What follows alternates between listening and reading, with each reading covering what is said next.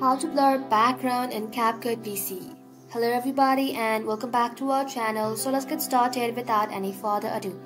For that, first of all, you want to go ahead and simply open the CapCut application in your PC. Once you open it up, you want to go ahead and import the video where you would like to remove the background. And once you imported the video, simply drag it to your timeline. Once you're inside here, you want to simply go ahead and copy the video and paste it again. Now you want to go ahead and simply maintain the length.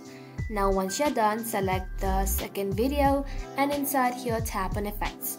Inside here you want to go ahead and search for blur and simply tap on any blur that you would like. Once the blur effect has been downloaded, drag it to the timeline of second video and just like so the effect has been added. Now once the effect has been added, let's go ahead and simply hide the first video and then select the opacity of the blur you will like in your video. Once you have done that, you want to go ahead and unhide that video, select the first option, and inside here, beside basic, you'll then be able to find a remove background option.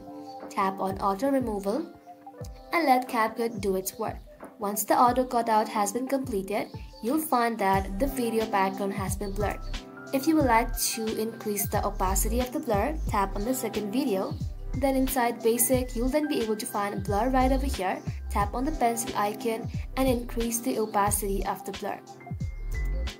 That's simply how you can blur background in CapCut. That's how you do it, guys. Thank you all for watching the video till the very end and stay tuned until our next upload.